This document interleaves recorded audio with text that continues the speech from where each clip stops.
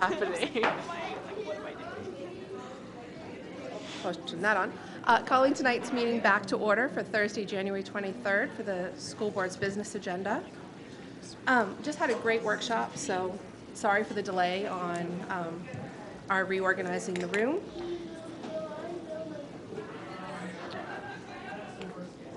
We do have a couple adjustments to tonight's agenda as folks are coming in.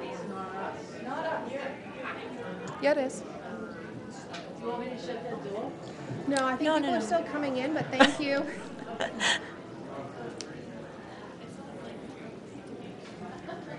don't know why. Can't find the agenda here. Yeah, you can click on Nice job, thank you. I'd grab one from the chair.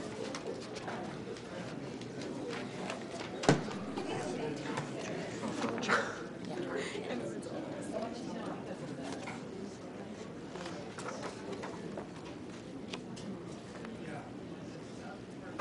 All right. There are a couple of adjustments to tonight's agenda. The first, I just wanted to draw attention.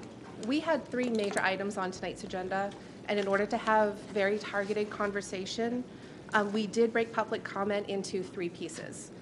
So you'll notice that as we get down to 5.0, it will be business on the steering committee decision. When we get into the pre-K task force, there'll be a public comment section for that, and then a public comment section prior to our going into the executive session tonight. We do want to start tonight with athletic recognitions, and if I could ask Michael Gage to go to the podium, please. Yes, thank you very much. I'm really pleased to introduce to the board and get recognized some very special folks. This year, with the 2020 year coming, the Portland Press Herald, along with its affiliate newspapers, the Forecaster, and some of those smaller newspapers, decided to do a kind of a decade in review. And one of the things that the sports editor for the Forecaster decided to do was an athletic recognition. And so how it was done was there's a southern forecaster and a northern forecaster. So for the southern region and northern region, they picked 2 athletes from each school to be athletes of the decade. Just a tremendous honor. And they picked 2 coaches from actually each region, not each school. So there's 2 southern coaches and 2 northern coaches. And we were fortunate to have both Scarborough coaches be recognized on the southern edition of the Forecaster. Another tremendous honor. So I told them that they didn't have to speak tonight. I told them they could just be here. So, but hopefully we can get people to come up and take a picture. But for right now, I'll just have them stand and be recognized. Bella Dickinson, Jarrett Flaker,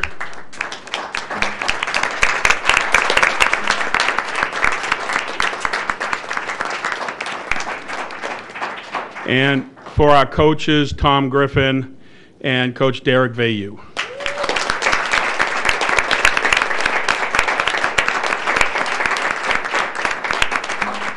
And before they leave, I'm going to get them to get a picture, but I think Representative Babine, is he?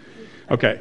So Representative Babine does have some sentiments from the legislature for these folks' accomplishments, and I'm not sure if he's coming later today, or we'll certainly get those. So perhaps we could have Coach Griffin and Coach Vayu and Bell and Jarrett come up, and any of the school board members and assistant superintendent would like to join in that picture. That would be great.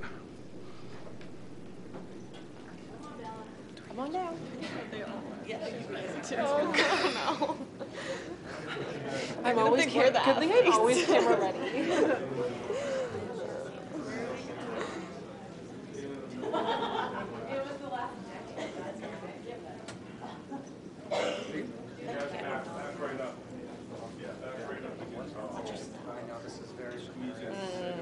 You guys want to come in too?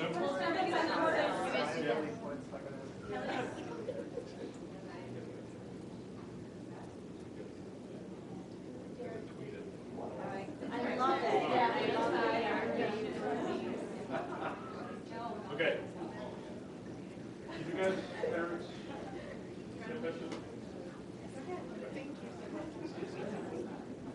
Some of you might have to. Some of you might have to get scooch down the front. All right, thanks.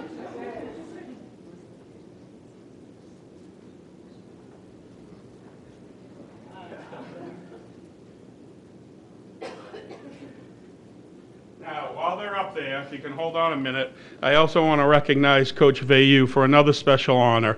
He was just recently named the National Federation of High School Associations 2018-19 National Boys Outdoor Track Coach of the Year. It's tremendous.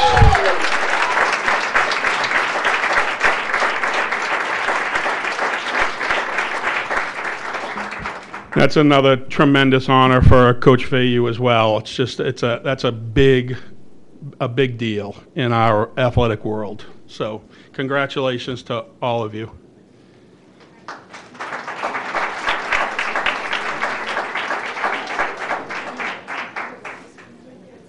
Congrats, guys.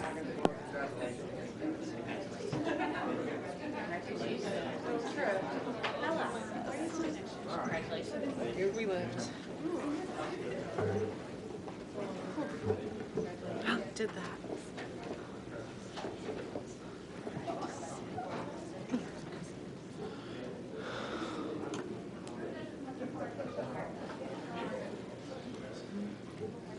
And you're welcome to stay, but if you want to go home to study for midterms, we completely understand. Right. Midterms. And that goes for our student representatives too. You guys need to leave to study. Yes. I like procrastinating. That's true. It's a nice Important study skill. break. All right. That's awesome. Okay, moving on. We have our Spotlight Award winner. So this month's Spotlight Award winner is Meredith Swartzendruber. She is a middle school science teacher, and I had the esteemed pleasure of visiting her in her classroom and after school. And I got to meet her students, and I got to see firsthand the excitement and the energy and the just joy that she brings to her students. And so without further ado,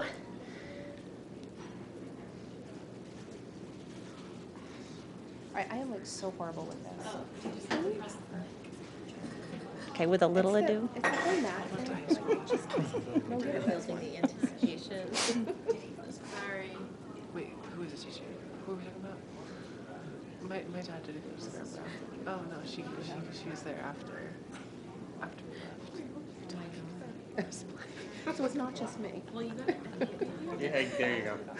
She's on my dad's inquiry team now at the middle school.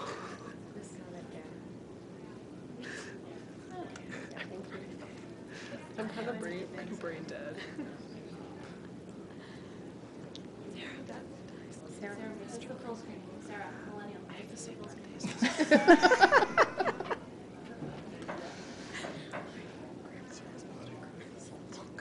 This is fun.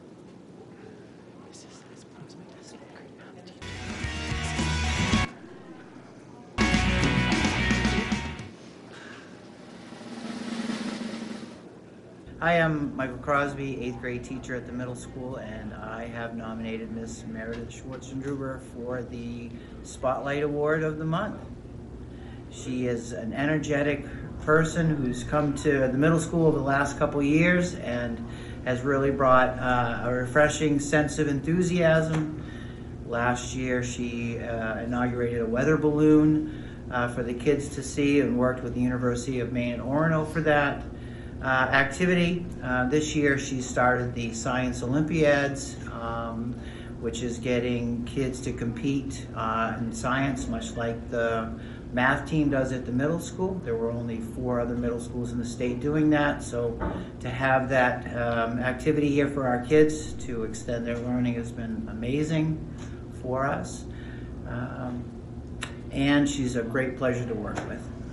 Can't thank her enough for being here every day. She's a great teammate, as well as the other 4 I have here too. So congratulations, Meredith. Meredith has done a great job really incorporating science into our students' lives.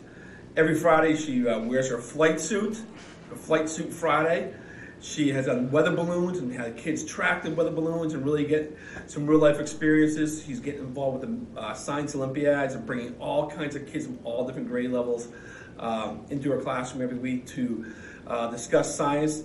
I wouldn't be surprised in several years you hear about some of these students getting involved with NASA or some kind of scientific experiments, and it will all tie back to Meredith. She is really inspiring students at a level that I haven't seen. She's amazing. What a gift to our school system.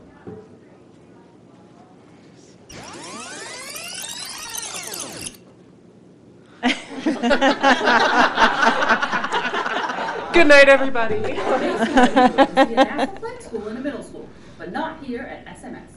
Meredith is well known for Flight to Fridays in the 8th grade learning community. On these Fridays, students are exposed to activities that connect space concepts to their current science learning. Meredith's passion for space is evident in her bringing space-based activities to our students. Students have used a Mars map and robots to deliver packages. They have designed experiments for high-altitude balloon launches, and this spring, SMS will host its very first Space Day next to her.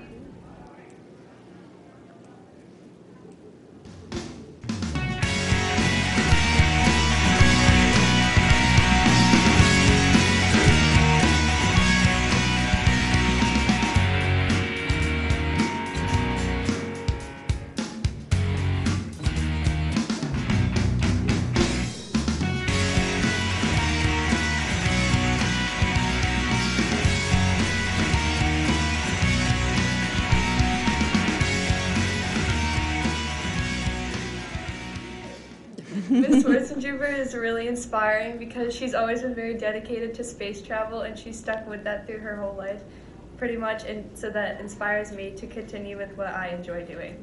Ms. Schwarzenegger inspires me because she's always very kind and she makes class fun, and she's always supportive of my puns. Here's a pun. The way astronauts go to the bathroom in space is NASA tea. I really like Science Olympia because, well, science is my favorite topic in school, and it's a nice extracurricular because I'm not a big on sports and stuff, but it's nice to do because you can research the things you like you could do building activities, you could do forensic activities, you could do like water quality where you're testing the salt levels of the water. And Ms. Schwarzenegger is an overall awesome teacher, so it's just a fun environment. I joined because I really didn't have anything to do. I wasn't part of any clubs. I wasn't doing sports because sports ended for me, and science is one of my favorite things to learn about, and I'm pretty good at it, so I thought it would be a good chance to learn some more advanced things. Awesome. And do you have anything you want to say about Mrs. Schwarzenegger? She's a great teacher and she makes class a lot of fun.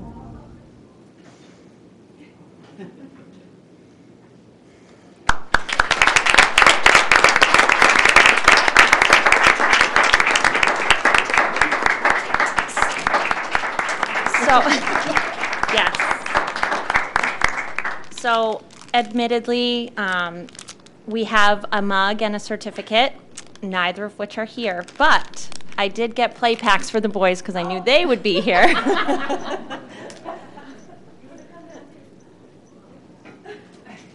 got the kids and stuff. Sorry to interrupt earlier. Oh, no.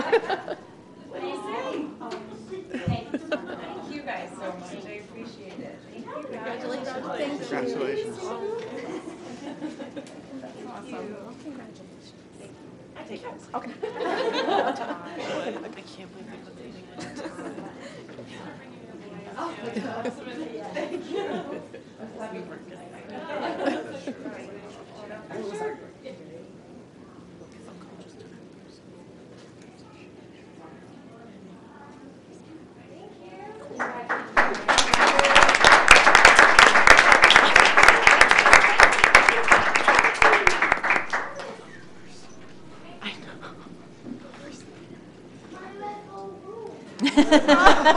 I know, I kind of would like to have seen that. Thanks, Ed. All right, moving on. For new business, I'd like to take 4.1, the meeting minutes of December 5th, 2019, and 4.2, the meeting minutes of December 19th, as one motion to accept as presented. So moved. Second. Any discussion? All those in favor? Thank you. 4.3, appointments. 4.3.1, the Gym Dandies instructor. And I don't have the name, I apologize. I left my packet sitting at home on the kitchen table. I don't know if anyone else has the person's name.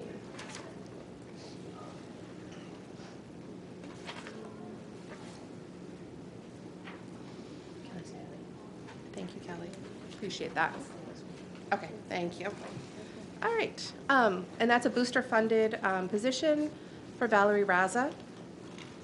Motion to approve as presented. So moved. Second. All those in favor? Great, thank you. 4.4 and 4.5 would be taken together as well, and these are donations. And I have something from Kate Bolton's memo. We have received 2 generous donations of $500 each to the school nutrition program. The first is from Amy Steroy and Tracy Palm, Scarborough residents, who wish to offer assistance to our less fortunate families with their donation by allowing us to pay off deficit balance and student meal accounts. The second is from Ava Adams through her family trust and is given to support our backpack program, which is currently providing weekly meal deliveries to 13 families and approximately 35 deliveries over the school breaks. We respectfully request that the school board approve acceptance of these donations with our thanks. So moved. Second. A huge thank you for these donations. This means so much to the district. The generosity is so very much appreciated. All those in favor? Excellent, thank you. Okay, public comment on the agenda item 6.0. A motion to approve the SPS Building Steering Committee's recommendation of a consolidated primary school. Is there anybody that would like to speak to this item? If you could come to the podium, just state your name and address, please. Oh, yes, and we have about 3 minutes for the comments. Okay, thank you. My name is Alex Weber. I live at 11 Serenity Drive. I'm here tonight to speak on the proposal to consolidate the primary schools. This is my second time attending. I attended my first hearing recently, try to learn more about it. The more independent research that I did, and also for maybe my own personal reasons, I just felt personally I would prefer to either renovate the existing schools or to renovate the existing schools plus a 4th school. As someone who's personally affected by this with a 6-month-old who will be directly impacted, that's just how I personally feel. That being said, I have no illusions that it's my understanding that this should pass pretty easily this evening, and so I urge the board to make 2 recommendations along with this vote tonight. And these 2 recommendations really, in my opinion, go hand in hand. I understand that they may be outside the purview of what the board does. That is, once it goes to the town council, it's really in their court. However, I still think that the board carries a lot of weight with what it can recommend when it passes this proposal. First, I guess I urge the board to really recommend where they plan to consolidate and build this school. I think it's putting the cart before the horse where we are having this discussion about consolidating without understanding the logistics, how it impacts everyone in the town. It just seems like an incomplete discussion. Now, I've heard the preference is going to be Oak Hill, and if that's the case, let's be transparent about that. Let's put that in the recommendation. And I really think that if we want to invite public discourse, we can't have meaningful public discourse unless we have meaningful details, and that is a big detail: location. Secondly, I urge the board to recommend to preserve the existing 3 schools in some community facility capacity. I think, again, it's difficult to talk about what we're gaining here with the consolidated school without recognizing what would we potentially be losing. And what are we losing is 3 valuable community resources that serve different areas of this town, whether it be as playgrounds and meeting places or community centers. These are all vital functions that the schools serve. And so I hope that the board can not only acknowledge the importance of the existing schools, but in my opinion, we're only in this situation because of growth, and I don't think the answer to growth is fewer resources. In fact, I think more resources, which is why I'm in favor of or the 4th school, which does not seem to be a proposal. In any case, I just wanted to come and urge the board to make these recommendations. I believe in the public input. I don't believe that we can have that unless we have full details and recommendations from the board. So I don't know how that recommendation would come about. I don't know if that's part of the motion or how someone could make that motion, but I would hope that somebody here could make the motion to not only name a recommended site, because obviously it's been discussed, but also to urge the town council to, rather than dispose of these existing facilities when they consolidate, to preserve them as well. Thank you. Thank you very much. Any other comments? Okay. Seeing none, we'll close public comments on that item. Moving to 6.1, is there a recommendation? Well, a motion, you mean? Yes. Okay. So I move to endorse the building steering committee's recommendation to design and construct a single consolidated school to replace our 3 current primary schools in order to address both the projected enrollment growth and the aging facilities while planning for the future needs of our district's youngest students. Can you say that again? Yes. Okay. So we didn't have this in advance, so I just want to make sure. So it's moving to endorse the building steering committee's recommendation, and that recommendation is to design and construct a single consolidated school to replace our 3 current primary schools in order to address both the projected enrollment growth and the aging facilities while planning for the future needs of our district's youngest students. Thank you. Is there a second? Second. And opening this up for discussion. I'll start if nobody wants to. I have struggled tremendously with how I feel about it, and I think at the end of the day, for me, I tend to agree with the community member who just spoke. I don't feel like I have enough information to know for sure that a consolidated building is the right direction. I wish we had some financial information to back up what we seem to be working with the assumption that renovations are too expensive, but I'm not sure we've seen enough to back that up for me to feel really sure about it, because this is a huge, huge choice to close these schools. And I guess that's that. I mean, I'll hear what you guys have to say. I have a question. The RFQ that is out currently, this is a question for Alicia and Hillary, I think, is for consolidation and renovation plus 4. So it's for either or. It's for either or. Okay, so what is the impact of, if this passes tonight, what's the impact of just doing both of those in parallel? To investigating both those options in parallel? They have been investigated already. I mean, continuing down that path, I guess.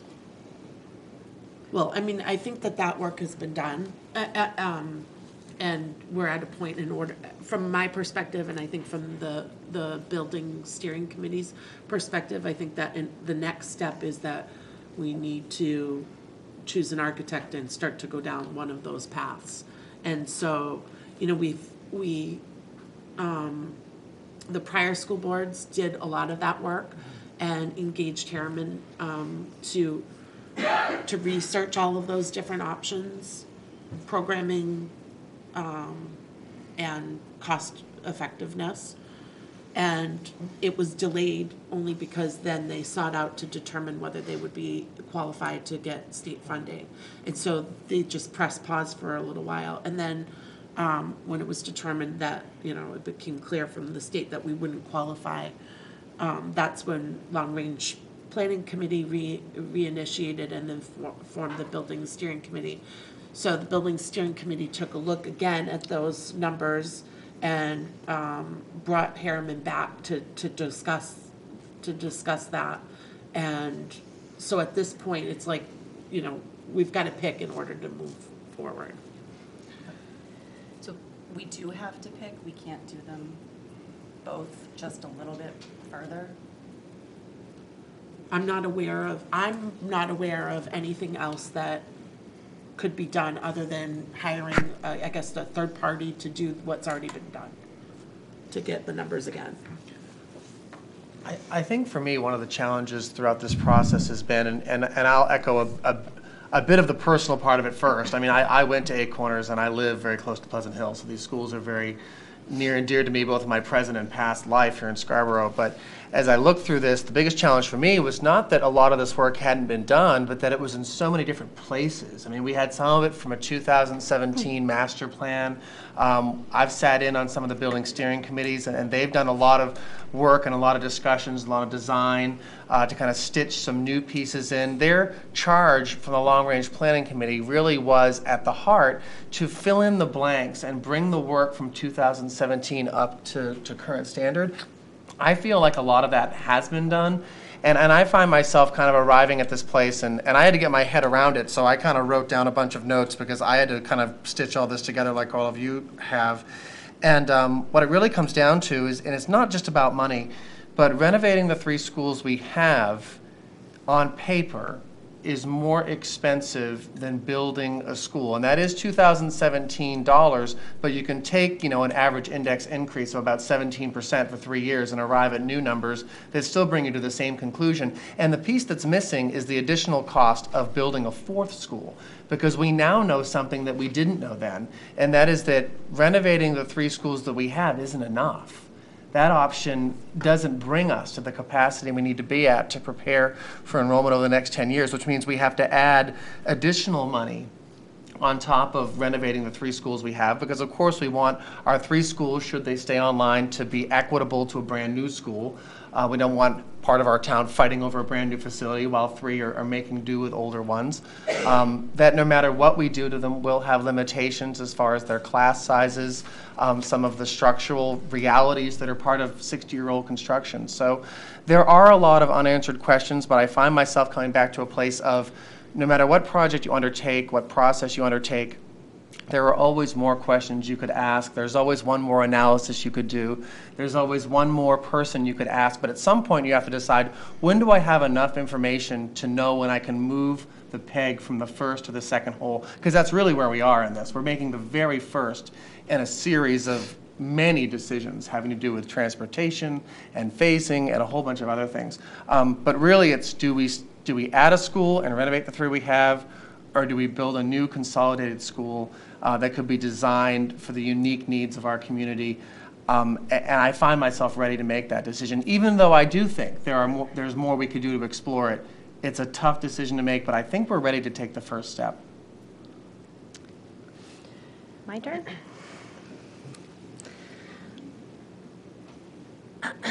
I also feel the tremendous weight of this decision and this responsibility that's being asked of us to shape our town and to change our town significantly.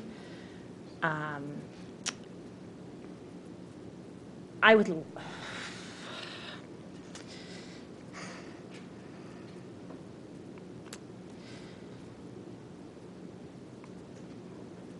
like more time. I don't think, I didn't expect to be emotional about this. I am personally not at a place where I feel like I have enough information to move the peg.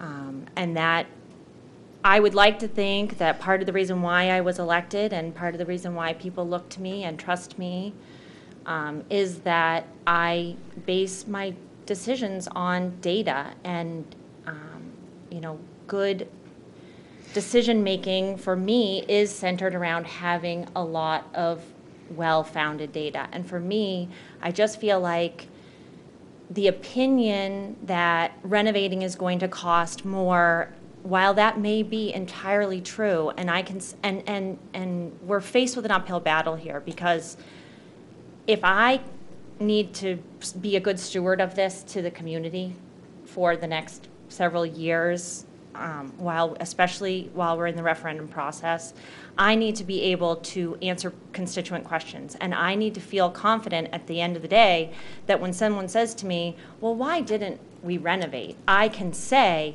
the renovation costs would have been 20% more than the cost to do a consolidated building. And at that threshold, we felt like that was not a decision that was going to be supported by the community. But honestly, I don't even know if that is a decision that would be supported by the community, because we haven't asked. Like, we don't even have a threshold number or a pulse on the decision-making of our community. And we have tried our darndest to get the community engaged on this. This is not for a lack of trying. This is something that plagues the town and it plagues us. How do we drum up the right amount of community participation so that we can feel comfortable with our decisions? We're sitting in a room and one person made public comment on arguably what is going to be the biggest decision I ever make when I sit in this chair. I'm not comfortable at this point going forward into the community and saying that I was 100% sure that consolidation was the right choice. Go ahead.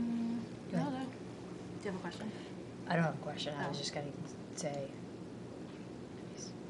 you raised your hand this time. I think you should be rewarded. Oh, you do? Yeah. So I feel like we actually do have data, and for you to say that we don't is a little disappointing. So, and I guess my opinion is that we're at the starting line, and it's going to be a really long road, and we can't start driving down that road until we cross the start line. And so, nobody is saying, and I agree with Nick, this decision is the first decision as we go down this road, but it's one of so many decisions. And the first of which is probably going to be, where would this be if we did a consolidated school? Like, we can't answer that until we've decided to do a consolidated school. So, but on the other hand, if there is absolutely zero land in town, or if there's nothing suitable, there's nothing saying that this road we're going on you can't take a right turn or a left turn to adjust what you're doing based on the answers to the questions that we are now going to be able to find out.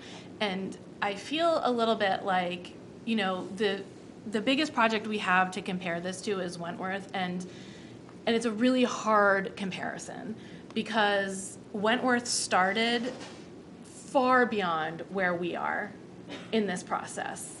They already knew what they were going to build, where it was going to go, and how many students it was going to have to accommodate. And so they were like 3 months ahead of us from where we are today. If we start and we say, okay, we are going to pursue the path of building a consolidated school, all of these questions that we have, like where is it going to be, how many students will it hold, what will the grade levels be, what will happen to our 3 community sites that we currently have, those are all questions that are going to be answered along that road, and nobody's saying that it has to be a straight path. There are so many places that this could diverge, into something else based on what the answers are to those questions. But I want to know what the answers are to those questions. I want to know what the transportation needs are going to look like, and I want to know what the availability is for space, and I want to know what, and I want to discuss what grades should go to this school. And that can't happen if we're not even willing to make that very first step of saying, like, this is something that we want to explore. And it always makes me very nervous when people say, I'm not 100% sure. Because I like to have data, and I like to make my decisions based on that. But if I waited till I was 100% sure about everything that I made a decision on, I would never make a decision. I wouldn't be able to get out of my own way. And I feel like that might be where we are. And just to expand on that a little bit, we were having a discussion about this in long-range planning a little bit. I feel like we're in the place where we have to interrupt the cycle, because we have this cycle of questioning where it's like, well, do we want to build a new school or renovate the ones we have? Well, what grades will be in it? Well, we don't know that until we decide if we want to build a new school. But then what grades will we put in it? And I'm just using those two questions as examples, but we have several of those cycles going on, and I feel like committing to exploring one of these avenues completely and committing to that, like Hillary said, unless we have to take a left or a right turn, or as they say, and I like Broadway, as everyone knows, if you're on the wrong road, turn back. And it's never too late to do that. And if we discover that at some point, we can turn back. But I do think we have to, at some point, decide we're going to throw an arm out and interrupt that cycle of questioning, because otherwise it just spins. And it's the only way to break out of a cycle is to pull out of it. This is where I think that committee work is difficult. So, there's this building steering committee is made up of experts in the field and a teacher and our 3 primary school administrators and the superintendent and Hillary and I, and, there is data. There's strong data to support this decision, and there's, and it's unfortunate that you don't have that data, and I'm not sure what the breakdown is from the committee process to individual board members not getting the information that they need to make a decision, even if you don't agree with the committee's decision. And so I think that shows, especially because we report it out to the board, I think that shows a breakdown in the process that I'd like to follow up with in the future to make sure that doesn't happen with other topics, because it's not fair to the community members who've devoted their time and energy, and it's not fair to our resources to expend that money for these studies and then to hear that you're coming to this point and you don't have that information to make a decision. So I'm troubled by that, and I just ask that when we maybe at our retreat or something, we follow up on that. It's clear we need to do something, and we just got in the finance committee feedback from teachers at that grade phase level that one of their biggest needs is space. And it's impacting our programming. And so although a lot of our discussions are about money, because it has to be, it's about our kids and our teachers and learning and the whole reason why everybody's here. And we need to do something. It's our responsibility to do something to fix it. And that's going to require us to buckle down and make it work. And it's going to require the community to understand the necessity of it, and for them to buy in at some point too, and to put kids before money, and to put kids before some of the things that are not necessities in our town, because this is a necessity at this point. We're putting on two portables at 8 Corners. We're putting 2 portables at Pleasant Hill. We're going to have, 40% of our kids in K2 by 2025 in portables. We can't keep going on like this. 45%. It doesn't make sense financially. It doesn't make sense for programming, and it's not responsible for us, and it's not responsible for the town, and it's not sustainable. And so we need to do something, we need to act. And I respect the opinions of people who say, I love these schools, I'm really worried, I don't want to lose that feeling. We need to address those concerns as we move forward. But I've got an expert report saying this is the best solution moving forward. A building committee made of all of the various people that this board decided should be on it that are, the appropriate stakeholders, including many experts who are saying, this is what we need to do. I mean, and so for me, who am I to say, okay, I'm going to go against the enrollment study that has been remarkably accurate. I'm going to go against the Harriman study. I'm going to go against all of this diverse group that we've developed, as well as that includes a number of professionals, when we know we're getting this direct feedback from our teachers that we need this. And so, we can press pause again moving forward if we have to. We can readjust and realign if we have to. If the community decides that learning, teaching kids is not a priority, then I guess we'll have to realign. But I mean, I can't in good conscience not move forward knowing that the state of affairs, it's dire from my perspective. So I'd like to clarify, I didn't mean to imply we don't have any data. And so if I said that, I apologize. I am specifically speaking to the fact that we don't have renovation numbers. That is a particular data set that I think is important for my decision-making process. And so I certainly am not undermining the reports. I'm definitely not undermining the work that the committee has done. I'm not even not in favor of a consolidated school.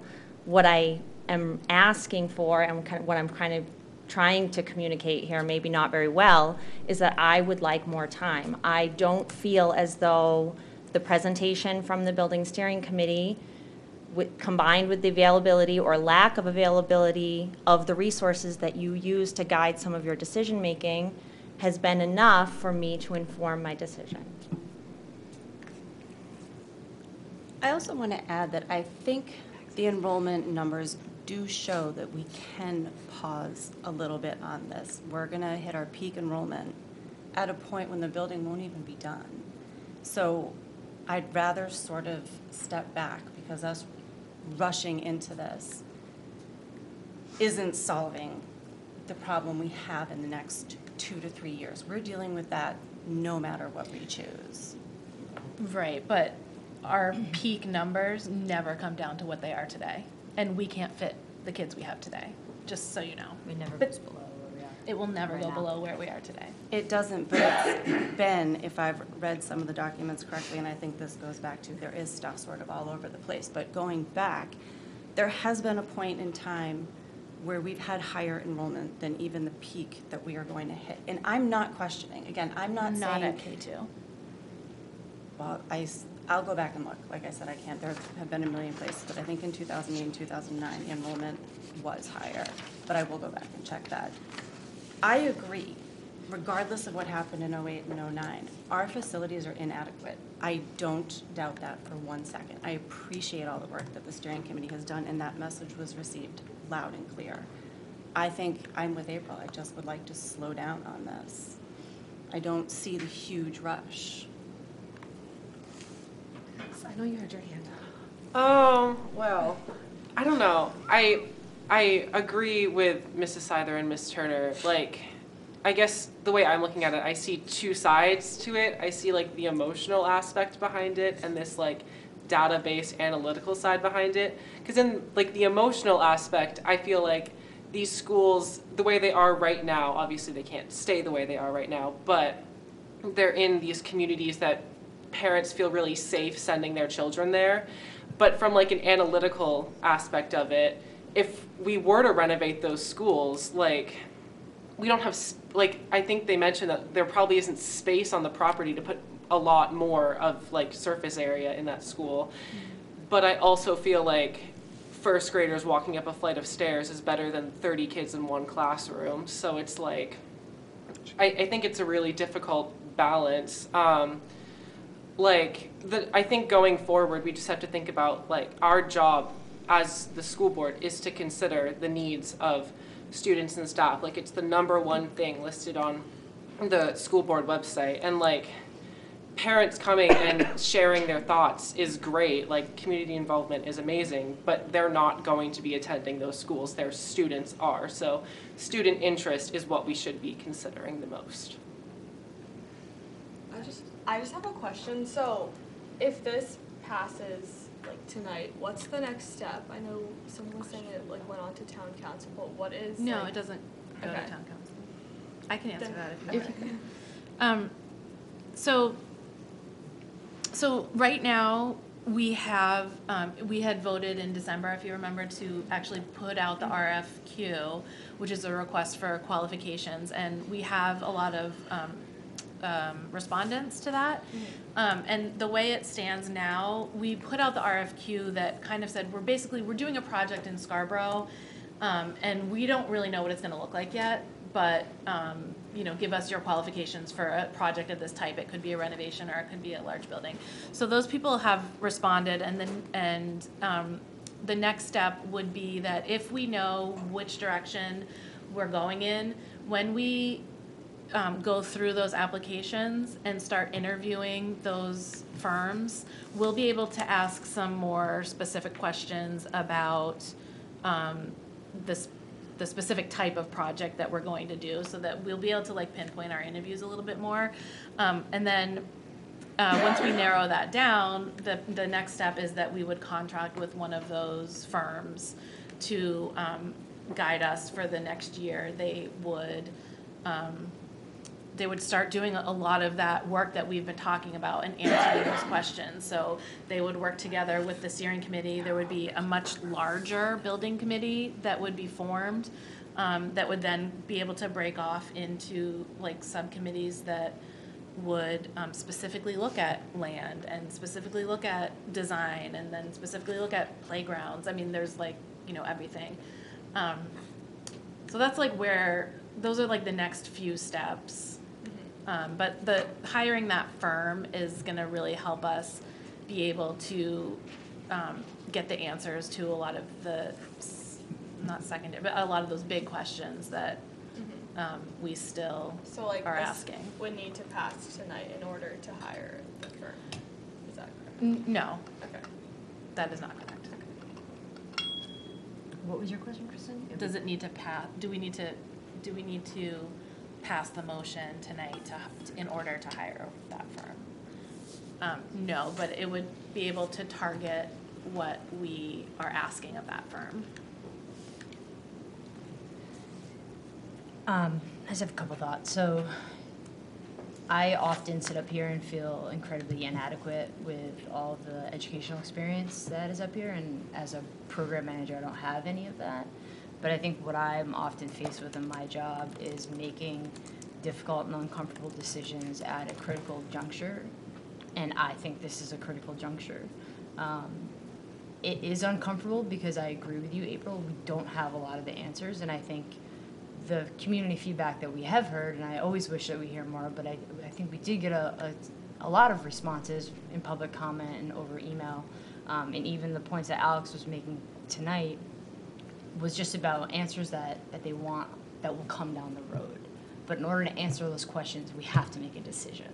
We have to give some direction. We have to take this first step. And it's uncomfortable, but as leaders of this town, elected officials, we have to make uncomfortable decisions. We can't just keep going around in a circle. And I think it's incumbent upon us to make sure that we're taking the feedback and the concerns of the community are saying, and incorporating that into our community, our committee and subcommittee process, like Hillary said, and into our programming space. And I think at our last workshop, I raised a concern about exactly what you said, like we don't have these numbers about what it would take for a renovation for the school.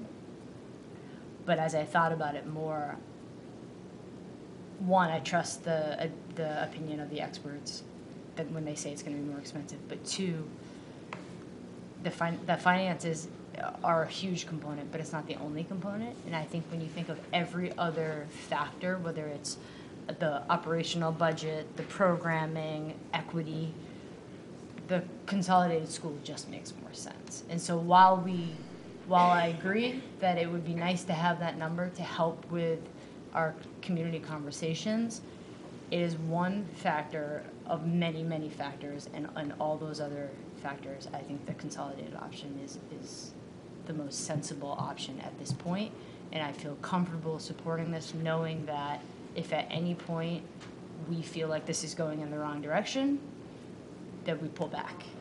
Because we can rush this. If no one wants to rush this. We want to get this right.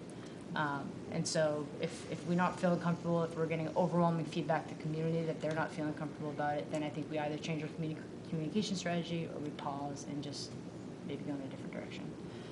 That's and sorry, the final thing I'll say is the community does get an opinion, and their ultimate opinion is their vote. So. Can I ask a question of you and Hillary? When you were,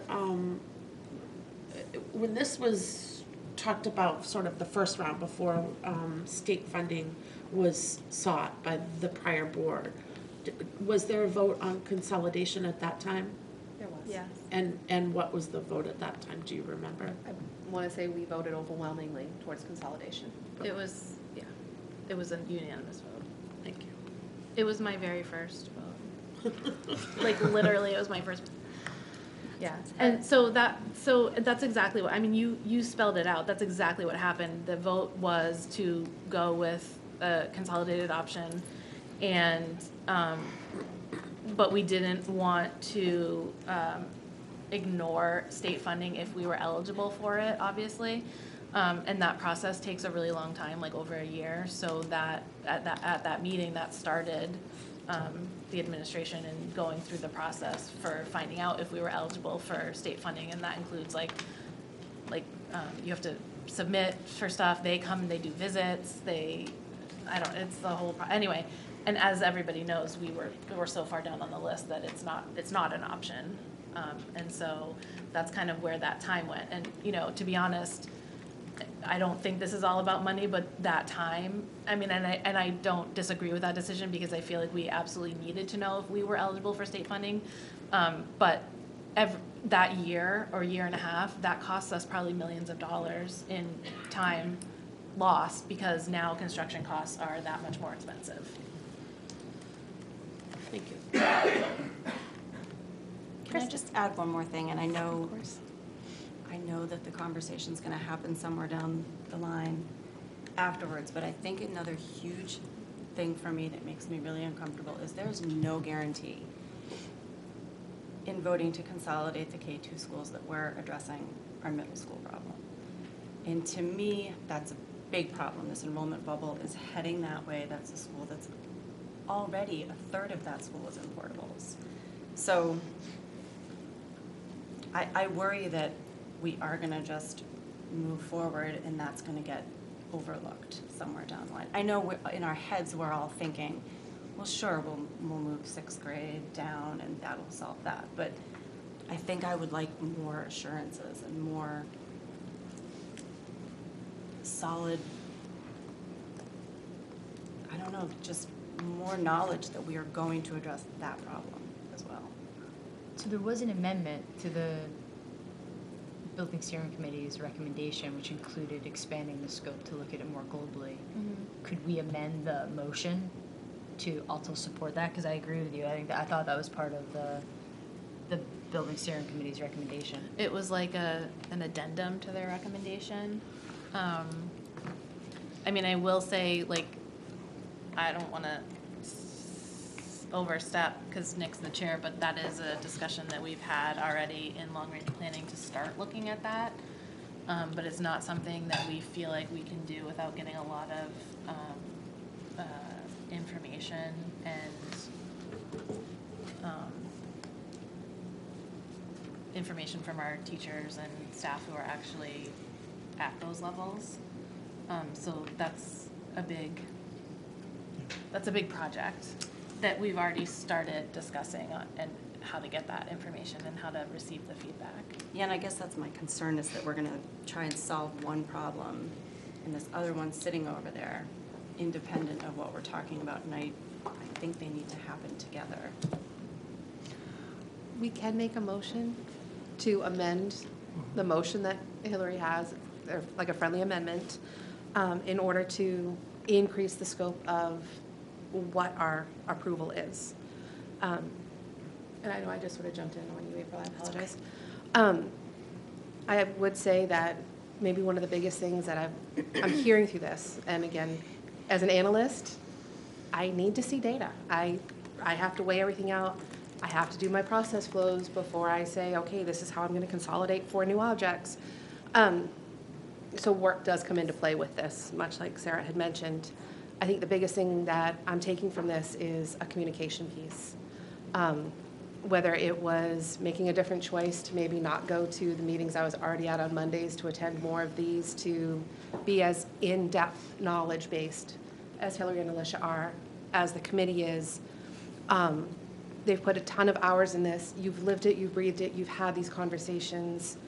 We're coming in way up here to where you are, and it's really hard to get to that same level of knowledge and understanding that you have.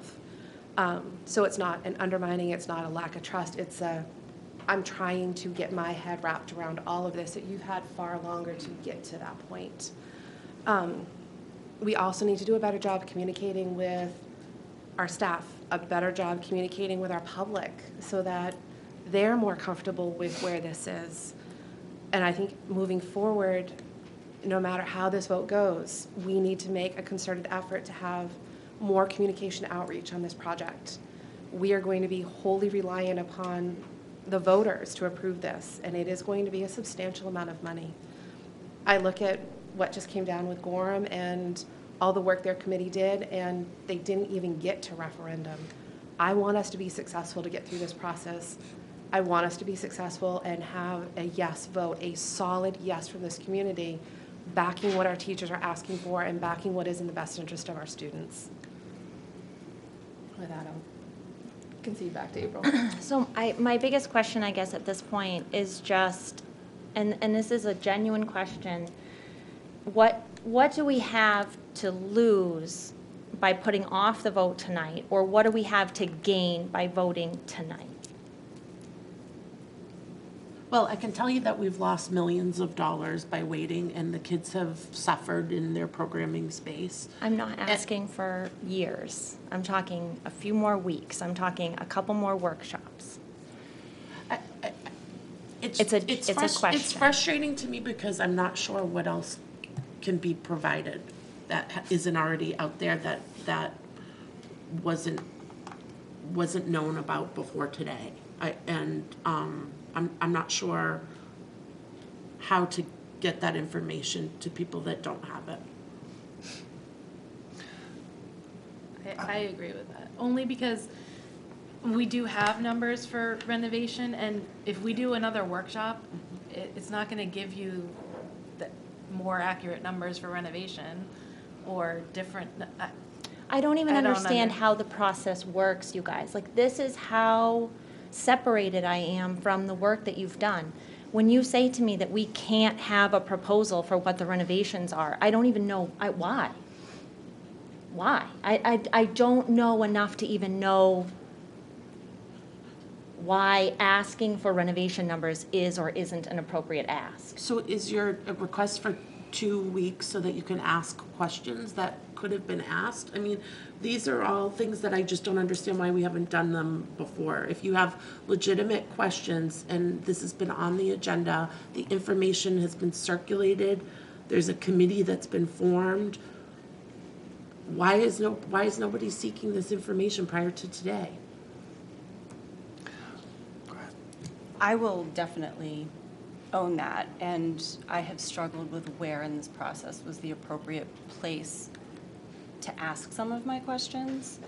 But I think really digging into it and really looking at a lot of stuff in preparation to vote, so much more came up, and I think I would benefit a lot from another workshop and ask all these questions and hopefully that's all it would take, and we would be where you are. I'd like to move the previous question. Well, I think, wait, what is that? What? Oh, you want To to vote, on I it? want to vote. Oh. Okay, so you're done with conversation. Well, I didn't really get an answer to April's question. I think we have to act on my motion. There hasn't been a second on that motion. Wait, I need to take a vote on the underlying So- motion to approve Oh, the. You already voted, you seconded it. I just moved, no, I have to second my motion to. Alicia, to just vote, to get more take- information, just in the interest of getting more information, so Kristen asked a question earlier. If we, like, do we have to vote on this tonight in order for us to, you guys to select a vendor, and you said no. Right. So, I guess, is there an actual impact of delaying this 2 weeks? Before we move that, I think. That's just a question. But there's a motion pending, and that if there either needs to be a second so that we can take a vote on Hillary's underlying motion, or then we would, if it's not seconded, then we'd go back to discussion. I don't understand the procedure of that. I'm just trying to ask a more question to get more information. What Alicia is doing is asking to stop the conversation to make a vote on Hillary's recommendation. So she's looking for a second to move to motion. Oh. I don't want to end the conversation if people have more to say, sorry.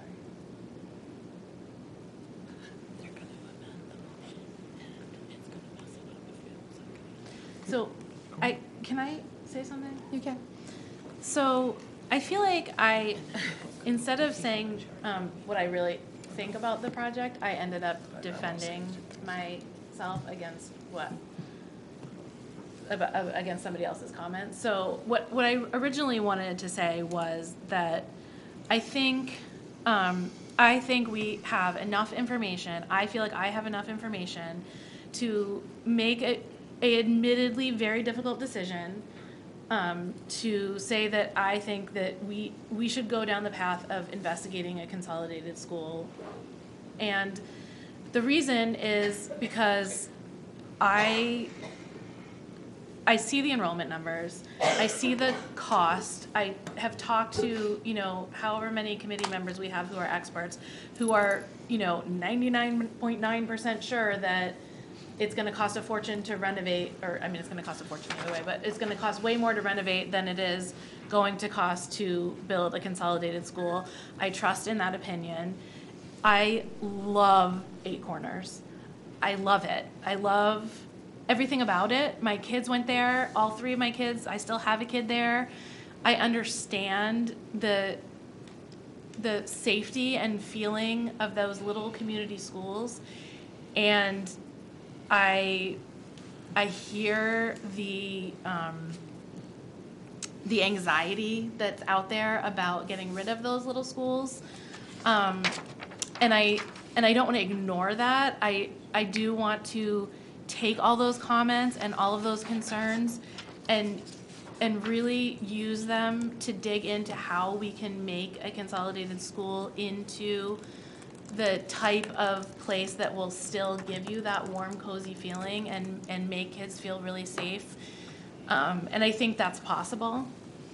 And there is nothing in renovation or a fourth school or any of that that convinces me that it's a better option for our kids or for our community price-wise that would, I just lost nothing convinces me that there is a better option than consolidation. And so as difficult as it is to make a decision and as uncomfortable as it might be to understand that there are questions that aren't answered at this point, I feel like I can personally say that I want to cross the starting line and investigate this as the primary option for our students.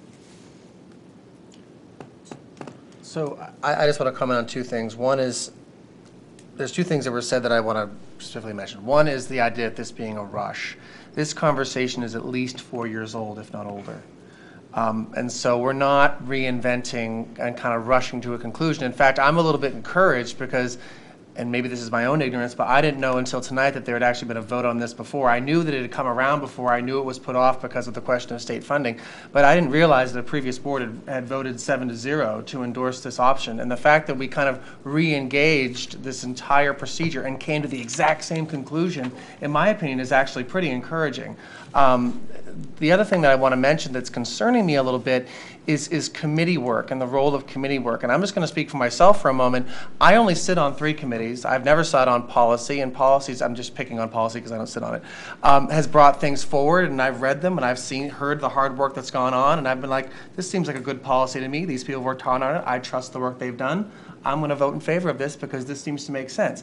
I didn't take that time to kind of tease it apart with a fine-tooth comb, and I know that's probably not anybody's intention, but I'm sure for the folks that spend a lot of time on this committee, that's how it feels. And if we start going down that road as a board where each of the 7 of us have to intimately understand every detail that went into every discussion of all these committees, this job is going to become very insurmountable very fast.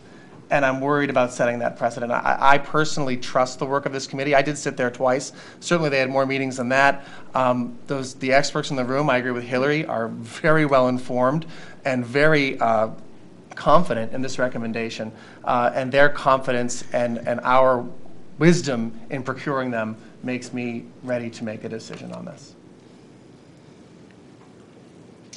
I would still like an answer to that question. I would too. What question? Like if we don't vote tonight, if we delay, what is the impact? And maybe we can have David come up and answer that question if we don't know. But I'm just curious, if we don't vote tonight and we delay it, So- what is the impact to the committee? So I can answer it a little bit, and David, jump in if you have anything else to say. So if we delayed it to our next meeting, there really isn't that much of an impact. But we already delayed it to get more information, and we're at the same point as we are now. And I agree with Alicia in saying that if we delay it another week or 2 weeks, I don't see how 2 weeks is not enough time to get additional information. It might be enough time for people to research the information we have more, but we've already delayed it twice. So I guess the answer, in my opinion, is that if we delay it a week or 2 weeks, it doesn't really affect the committee severely. But like, when are you going to make the decision? I mean, I guess that's my question. And any more than that does, because we have to start. I think the RFQ, what's today's date? Is tomorrow is the last day, and so after tomorrow we will start going through all of those responses and scoring them, and from there we move on to interviewing. But we're scoring them and interviewing them with a goal in mind. And well, so we would like to. That was my point. Well, to right. Kristen. I mean, that's part of if we can ranking target, and picking and choosing who we're going to hire. I mean, it's a time-sensitive process. We've expended the funds to publish this. We haven't received any questions from anybody on the board asking for more information until tonight. And so we're going to interview these individuals with hopefully a goal of consolidation, because this was the timeline that the board set, and it would change the questions that we would have to ask. And then if we say, "Oops, just kidding," then we're going to start that whole process again and publish in 2 newspapers, 2 weeks again, and to me, it just seems like we're chasing our tails. If you want to, sure. Could you Just go to go the to the podium? mic. Thank you. Just go to the microphone. Yeah, this way you can be heard by the folks at home. I'm David Martin. I'm on the Building Steering Committee. So Yeah, in answer, I totally agree with what the responses have been so far from Hillary and Alicia, that a week or two is not going to make a huge difference in the overall grand scheme of things. But that said, the schedule is extremely tight right now to be able to get this to referendum by November. Extremely tight. So any time we lose is going to be detrimental to getting that vote to referendum.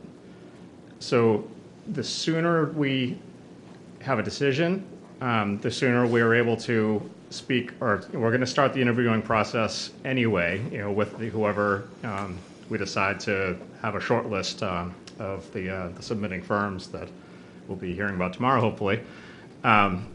But to know whether we're going to go with a consolidated school or renovation scheme, that will be important to have in mind as we're listening to their presentations. The problem with waiting another week or two or whatever it may be is that we won't have, I think, that information that you guys are looking for.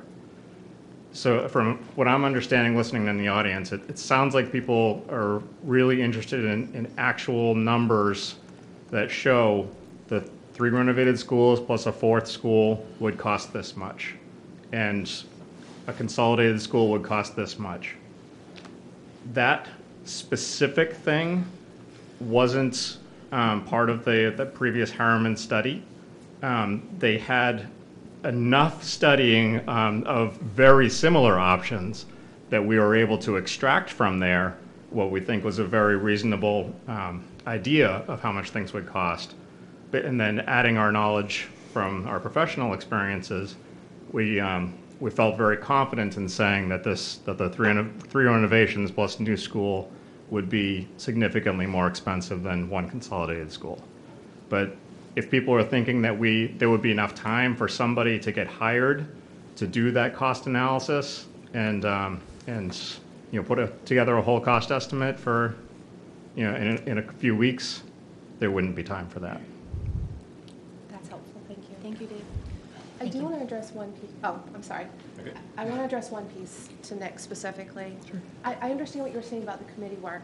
I also want to be very cautious that we don't, at any point, have anyone feel uncomfortable for asking questions. Absolutely. This is a major initiative.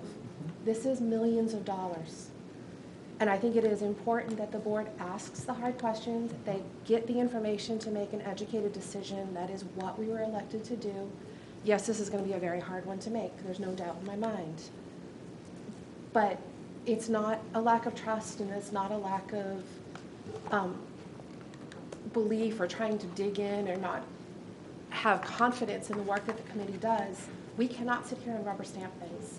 It is imperative that we have the ability to ask the hard questions and to make the right decisions. And I don't want to stifle any of those conversations if possible. So again, I'm not trying to be offensive to anybody that I don't feel that you didn't do a good job, because you did. I know how much work you've done. I just was asking for more information, as were other members, and I just want to make sure that everybody feels comfortable and confident enough to ask those questions. Hill? I don't think I mean, that's one of the things that I think we as a board are, to have these like difficult discussions in public is important, and that's fine. And I agree, like I don't want anyone to think that they can't ask a question or shouldn't ask a question. But I mean, Nick does have a point. Like if we all had to do all the work, we wouldn't be able to function. And so there is a certain amount of, and I admit, uncomfortable trust that you have to put into committees. Right. And sometimes, you have to just, you have to trust that they are doing all of the work that you aren't doing because you're not on the committee. You're doing work on another committee. And I don't think that point is superseding the fact that people can't ask questions. I don't see that at all. I think people should ask questions and should feel confident and comfortable asking questions and having discussions. But I do think that there is a certain amount of trust that you have to put into the people who are on a committee, because we can't all do all the work. I mean, it is what it is. We already spend too much time. Any other discussion? To speak to something that Kristen had said, I'll own my share of not having asked questions in a workshop. I'll own my share of not having emailed or been able to attend building steering committee. The last several board meetings have been anything but typical. They were, and this whole topic is difficult to talk about. And so, in the spirit of compromise, I am asking for a little more time to process the information that's available to me, to perhaps ask some of those questions that I haven't asked yet that are answerable. I understand that there are going to be things that I still won't have the answers for. And so I would like to move to table the vote. Second. Any further discussion? Until when? You don't get to say that. You don't get to say that. Discussion.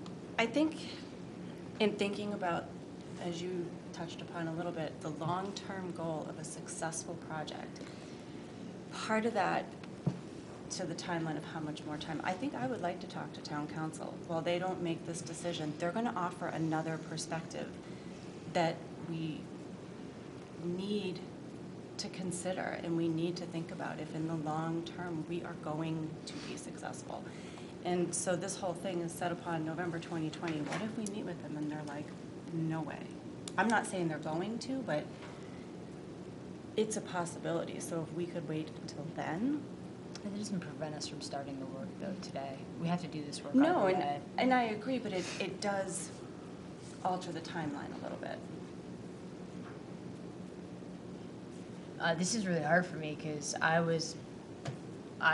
am supporting, would have voted yes for the consolidation tonight. However, I think there's a lot of power that can come behind a unanimous vote, and it's clear that we're not going to have that tonight. And so if we can delay it 2 weeks without having a significant impact, and then potentially have the outcome of a unanimous yes vote endorsement by this board, that to me is worth it. But I guess I would just want, and I don't know what the procedural rules are about this, but I would just want some assurance that like this would be on our next board agenda, because our next board agenda is next week. And I mean, 2 weeks. Because I feel like I'm not on the committee, and I feel like I have the information that it sounds like April and Kristen don't feel like they have. Right, we have 2 meetings each month, the first and third Thursdays. And next week will be the 31st. It's 2 weeks from now. Can I Sorry. ask a question? I didn't mean to interrupt you. No, that's okay. Or make a statement. At first, I want to say that there's a town councilor on the building steering committee, and we have asked to meet with town council, and he has said that he will make that request. So, I mean, that needs to be a mutual discussion when they're ready. But I have made that request. Yeah. And in terms of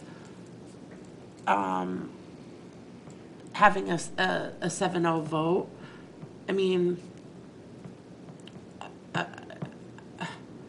there's no assurances that a delay is going to produce that effect. And so, I mean, I don't see what we're going to gain from waiting. I don't think that all of the what ifs are ever going to be answered. And I think that it's been summarized quite nicely, in fact, by you, Sarah, that at some point we need to be responsive to the needs of our schools as Board of Education members. And I think I feel like it's my responsibility to move on this now. I think that every step that has been proper has been done. I think that the information has been available. And I don't think that all of those what ifs are going are gonna be answered in the time in which we need them to be answered to move forward.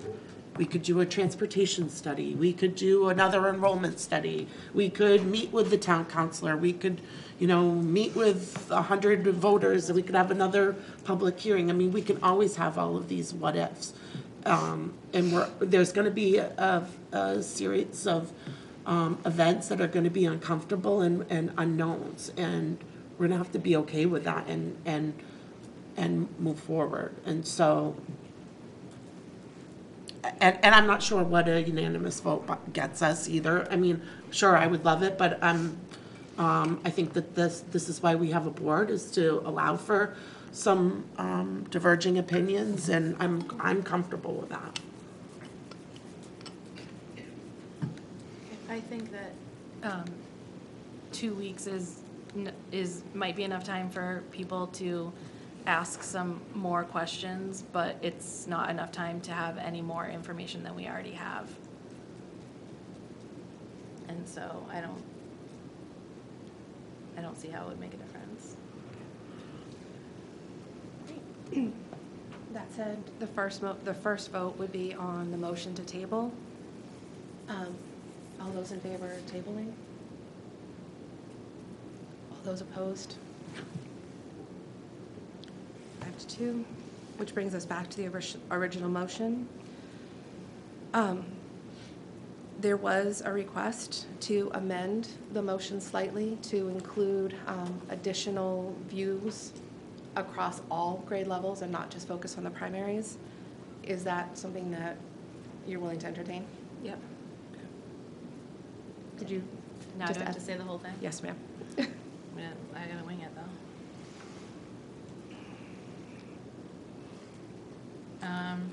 So it will now read, I move that we endorse the Building Steering Committee's recommendation to design and construct a single consolidated school to replace our 3 current primary schools in order to address both projected enrollment growth and the aging facilities while planning for the future needs of our entire district. Does that do it? That's really good. Yeah, primary schools, in order to address both projected enrollment growth and the aging facilities while planning for the future of the entire district, instead of just the district's youngest students. Okay, but you said primary schools only. Right, but that's because they are the only ones being replaced. Do you want me to change it? Second. It's your motion. Okay, sorry. Okay. And I just do want to point out that this is, for those of you who might not be as comfortable, I want to point out that this is a motion to endorse the recommendation. It's not a motion saying we're building a consolidated school tomorrow. So by endorsing the recommendation, it allows us to move forward and have the answers to a lot of the next step questions that we're all asking. Thank you for that clarification. Sure. I think we've had plenty of conversation. All those in favor? Those opposed? Thank you. Motion is passed. Okay. 7.0 is public comment on a motion to reinitialize the pre-K task force. Is there any public comment? Did you say there's no? No, I just asked if there was public comment on a pre-K task force. Okay. Seeing none, I'd like to make a motion to reinitialize the district pre-K task force. So moved. Second? Okay, and discussion. I'll start off. I'm really excited to get this project back underway. We know that not only is it an underserved population within the district, it's on docket with the legislature. I expect before long there will be mandates that will be coming regarding this, and I think our being prepared and working ahead of time is a good move for us. What's the charge of the task force? It's really to explore how we'd be able to support the pre-K programming, keeping an eye on what's going on with legislature so that we're aware of any laws and rulings and mandates that may come down. The committee was very active at one point and sort of went, I guess silent is the best way to use it. Hillary was a member of it. It went dark. This is really just It was a big committee, too. It was a really was. big committee. Yeah, it was district-wide. And this is just to get it back in the forefront. I think it'll be important to, so I had a, like, what was it, 3-inch, one of the giant 3-inch binders or whatever of stuff, and Diane has it too, and Diane inherited it from Joanne, and so I gave mine to Kristen just to, like, get everything started off, but I think it'll also be important for you guys to keep an eye on any CDS. Like, I know that's not technically pre-K, as I beat to death at the last meeting, but I do think that it would fall. I think it would be a good idea for it to fall under the purview of that committee. So I don't know if that's just going to happen, or if you need to change some of the wording of the. It's getting late. Of the. What's the thing called? The charge. Charge. Thank you. All right, all those in favor? Unanimous, great. Oh shoot, I forgot to ask. Is that, Diane, do you know if that's gonna include all the same people, or are you reconvening a new committee? That's a good question. No, I don't know. I think that's something that we'll discuss. Okay. Because, again, I think the last time that committee convened was around 2017. Yeah, that's correct? Yeah. And so, obviously there have been changes since that time as well. All right. Moving on, 9.0, public comment on the executive session that the board will be entering into.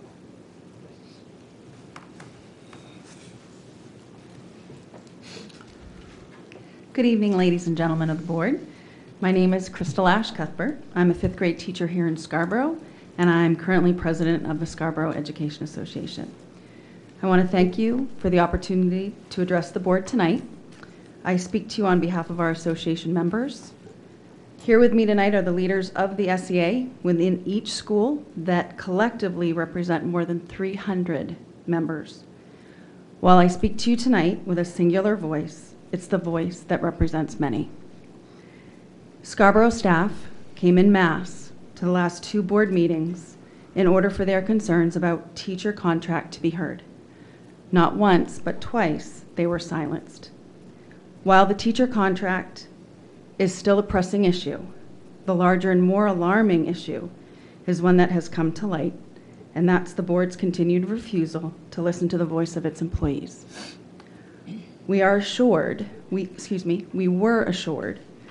that this board would be different, that this board would welcome and seek out the hearing directly from its staff. In fact, several of you won seats on the promise that teacher voice would be honored and used to guide purposeful changes and decisions necessary to the continued success of Scarborough.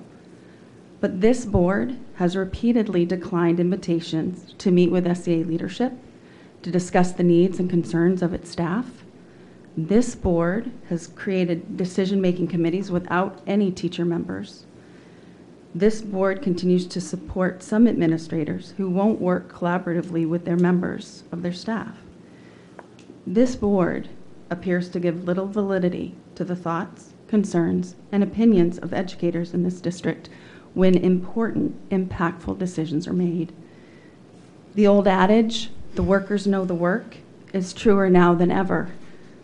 And almost everybody on the board said this evening to trust the experts. Education, student needs, and the demands placed on teachers and staff are continually changing and becoming more and more complex every day. For the good of all Scarborough students, it's imperative that the board maintain a productive and respectful relationship with educators, bus drivers, custodians, food service workers of our district. Simply put, we need the board with us, not against us. And as they say on Broadway, if you're on the wrong road, turn back. I ask that you reflect on the events of the past few months and realize that if the board listens to its educators, our district will only benefit. Thank you for your time. Thank you. Any other public comments tonight? Okay, seeing none. I'm making a motion to enter into executive session pursuant to MRSA 405-6D for the purpose of discussing the professional staff contract to return to public session for any possible action. So moved. Second? All those in favor? Oh. There is one other piece before we do go upstairs. Given the time, completely forgot about this. Because of the policy that we can't take up new business after 9:30, I'm asking for another motion before we leave that we can extend that to complete our work tonight. If we need it. If we need it. Okay. If we need it. Just So moved. try to be prepared. Second. All those in favor? We'll be back.